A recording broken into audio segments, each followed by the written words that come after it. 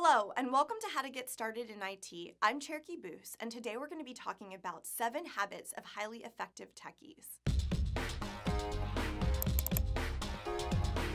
Okay, so I want to share with you my 7 habits of highly effective techies. And of course, if you're already in tech, you may have already realized that you've committed to becoming a lifelong learner, which brings us to number 1, learn how to learn. This is probably the most important advice I can give to anyone in tech because we know this landscape is always changing and you can't remain stagnant. And for me, it wasn't until I was a full-grown adult with a child of my own before I really understood what worked for me. And this can be difficult at times. If you're struggling with this, check out my video where I explain how to study for a certification exam and then see if those tips help you. Let me know. Number 2, stay in the know. Engage with peers, and yes, I mean step away from the keyboard. Get out there, go attend working groups, meetups, or really anywhere that facilitates dialogue and interaction. Conferences are another great way to meet a lot of people. Last year I attended my real first conference at Microsoft Ignite and walked away with information overload and met some top contenders respective to their fields. I also try to stay engaged with the people I meet to see if there's anything that I can do to help them. And social media is a great way to do that. If you see someone putting forth the effort and crafting maybe a how-to blog or tutorial, then share it. I mean, I see it as that's the least that I could do to help spread the word and strengthen the tech community. Number 3, validate your knowledge. Obtain new certifications not only for external validation, but sometimes just to prove it to yourself.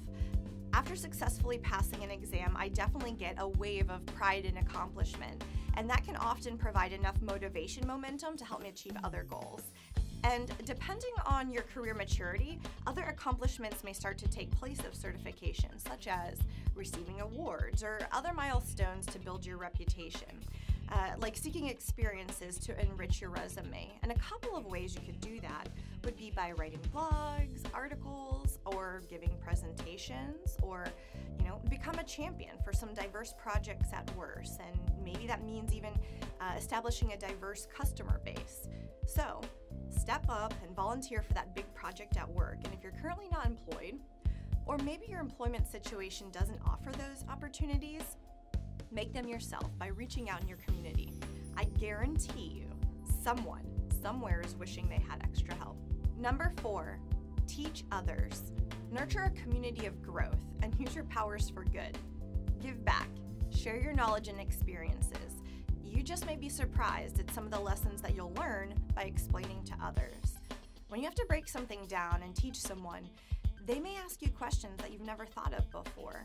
And fresh perspective is, well, refreshing. If you don't have someone to teach in person, forums are great for this. And I know that I've answered forum questions that made me do a little extra digging. Number 5, maintain a healthy work-life balance. This is something that a lot of us tend to neglect at times, myself included. So find healthy ways to deal with stress, establish personal and work boundaries, and if you're not sure how to do that, check out my work-life balance video right here on YouTube. Number 6, set challenging goals and meet them. You may have heard the quote, the saying, a goal without a deadline is just a dream. And this is very true. So set small attainable goals and realize that you may not make every goal. And that's okay. If you ask any successful person if they failed, their answer will be yes. Failure will happen. And when it does, learn from it and move forward. Number 7, learn to say no. And this could mean a couple of different things. It can be used in the context to help establish a work-life boundary, really on both sides. So for me, depending on my workflow and goals, it could mean not going to that music concert so I could finish a demonstration. Or perhaps letting work know that I won't be able to stay late and work on this project so I can make it to my daughter's dance recital. But this could also mean admitting when you don't have the answer. Personally, I don't care for people trying to BS their way through something. And I would have much more respect for someone if they just said, no, I don't know how to configure a Cisco switch. And that way I can point them into the right direction to give them any kind of available resources that will help them get the job done correctly without wasting time. Okay, so those were my 7 habits of highly effective techies. Let me know what your tips and tricks are. Drop them in the comments below and don't forget to subscribe. Until next time, I'm Cherokee Boose.